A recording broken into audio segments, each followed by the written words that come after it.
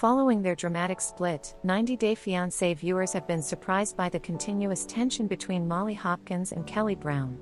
The relationship ended after Kelly allegedly choked Molly's daughter Olivia, with Cynthia Decker seemingly side with Kelly in the aftermath.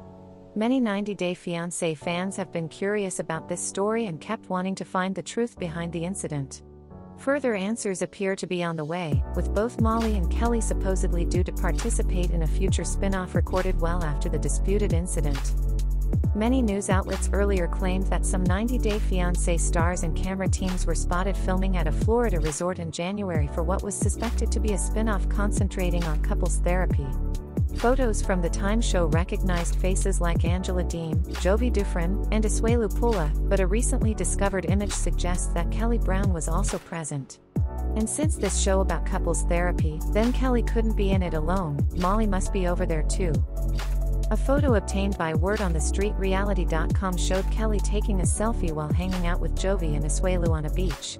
That photo is no longer on the 90 Day star's Instagram profile, but there is one of him at the beach around the time the news broke about the yet-to-be-announced spin-off. If Molly Hopkins and Kelly Brown were both there for the filming of this 90 Day Fiancé new project, it means they were filming together months after Kelly reportedly choked Olivia Hopkins.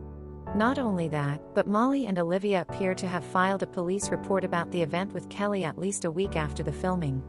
It is possible that such information will be discussed on the spin-off to make things more spicy.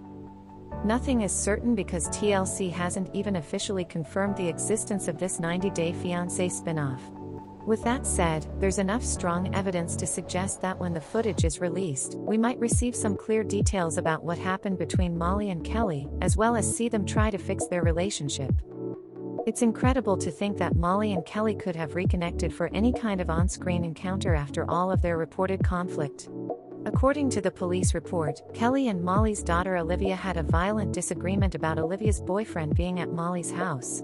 Kelly and Olivia had an argument in the store co-owned by Molly and her now ex-best friend Cynthia Decker around Thanksgiving last year.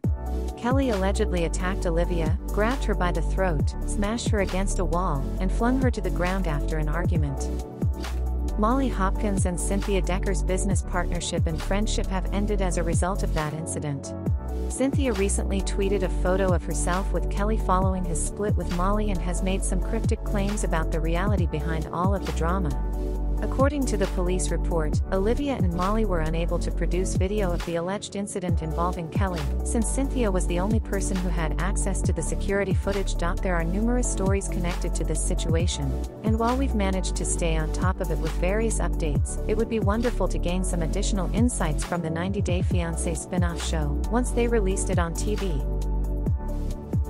Thank you for watching. Before you leave, don't forget to like this video and to subscribe to our YouTube channel for the latest 90 Day Fiancé news and gossips.